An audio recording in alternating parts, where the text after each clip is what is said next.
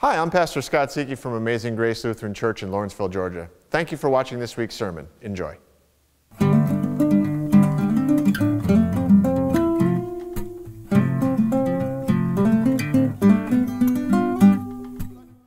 Anyway, I missed you. I had a good week, though. I had a good week. Came back so relaxed I didn't know what to do with myself. We went camping at our favorite spot, which is the Fort Wilderness Campground, where, by the way, Scott Davidson used to work, which is kind of cool. Didn't know that. And it was great. We planned this trip for spring break back in like August, right? Because if you want to go anywhere for spring break, you have to plan it that far ahead because all of Atlanta goes to Florida practically. So we had a plan. Christmas time comes around. I'm thinking about my parents. Disney, of course, is in Orlando. My parents live in Fort Myers, which, like, if this is Florida right here, Fort Myers is kind of down here. Orlando's kind of in the middle. So I thought, it'd be kind of fun to have my parents come up. It's about a 3-hour drive. It's about as far as my dad can go these days. He just doesn't do well sitting for a long time. So I thought, all right, that's cool. So I thought, you know what? Christmas is coming. And I can never think of what to get my parents for Christmas. I don't know about you, but trying to find Christmas presents for my parents is next to impossible. My mom still has, yeah, hey, preach it, brother. I think my mom still has the cabinet of all the Bath and Body Works stuff that we gave her before we realized she never actually used it, So it's kind of a struggle. And I was like, you know what?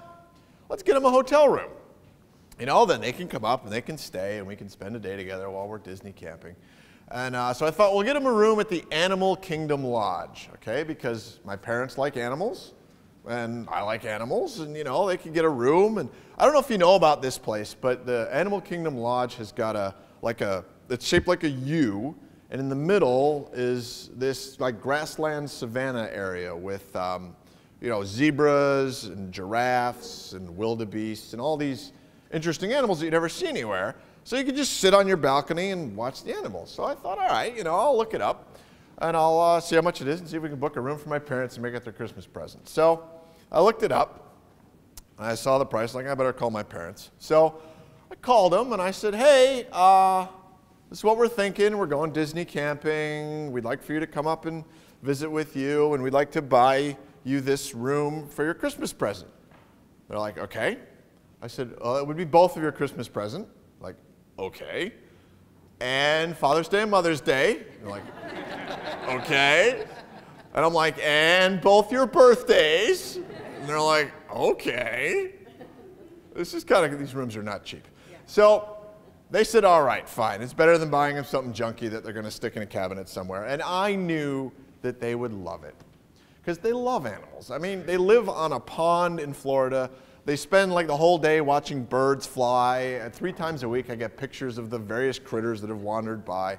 They love animals. This would be fantastic. So Wednesday of a week ago was when they were supposed to be there, and I told my mom, I said, when you get there, just send me a text that you're there, and we'll come over. We'll spend the day there. We'll just watch the animals. We'll go to dinner. It'll be great.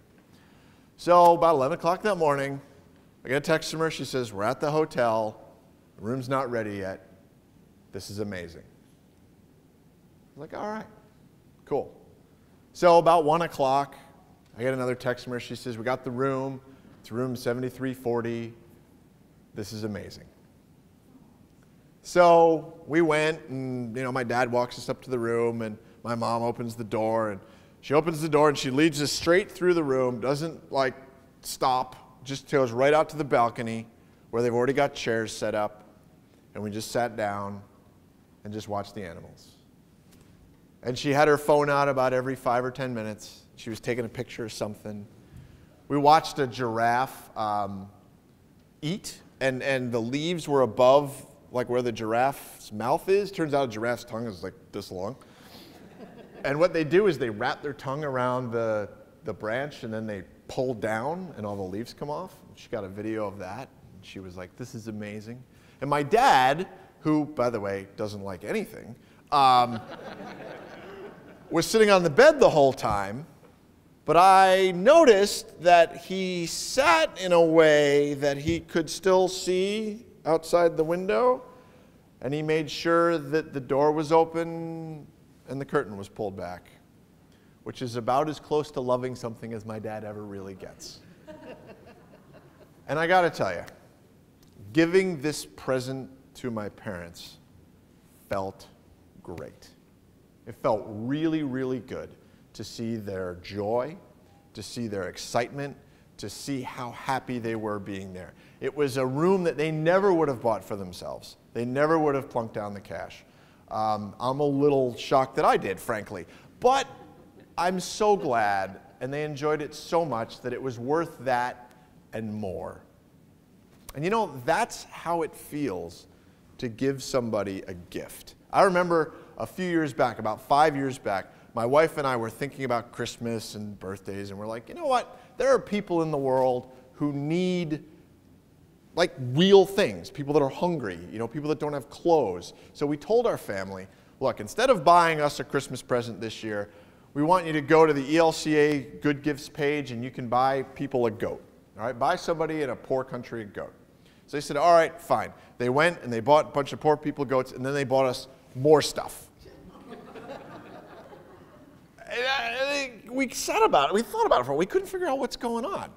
What's so hard about this? But what we were doing without realizing it is we were taking away from them the ability to give us a gift. And it feels good to give a gift to someone you care about. It is a joy. It makes me happy to be generous to the people that I care about. Well, that is what we're doing in the offering every week. We are giving to God. We are giving a gift to God. Now, there are other ways that we give to God, right? We give to God with our time. Every time you volunteer around here, you're giving a gift to God. Every time that you're out there in the neighborhood dancing a Zumba dance or whatever it may be to help your neighbor, you are giving God a gift. And God appreciates and is thankful for all those gifts. But this is another important way. The offering that we give is a gift we give to God. And it can become very easily about paying the bills. It can very easily become about the fact that if you don't give enough money, then I can't, pay my mortgage or eat or whatever. It can become about that. But it is not. That is not the reason we have an offering. We have an offering because it's an opportunity to give a gift and a present to God. And that's why when we have like midweek worships or any worships, like, should we have an offering? Yes, we should have an offering. Of course we should. Because it's an opportunity for us to feel good. It's a chance for us to feel that joy of giving a gift to God. And, the gifts vary, right? The gifts vary depending on who we are. But I'll tell you what, if you come into my office afterwards and you're like, hey, Pastor, I got a Reese's Peanut Butter Cup for you. You know what? I feel pretty good about that. I like Reese's Peanut Butter Cups. If you came into my office and said, hey, Pastor, I got a car for you, I'd feel pretty good about that too. Especially if it was a Prius, the plug-in kind, like a blue one. I'm just saying. The gift varies based on many things. But the point is to make it a joy and to feel good about it. Because you see, here's the best part. The best part about this whole thing, all right, is that the things we give to God come from God. Exactly. So God knows how good it feels to give, and God gives us stuff so that we can then feel the joy of giving it back to God. How cool is that? I think that's amazing. So, the ability to give a gift is itself a gift that God gives to us. So the next time we pass the plate, and in the coming weeks and months and years of your life, I hope you can think of it that way and feel the joy of giving and know that even the ability to give that gift is a gift God gives to you because God loves you, and so do I. Amen.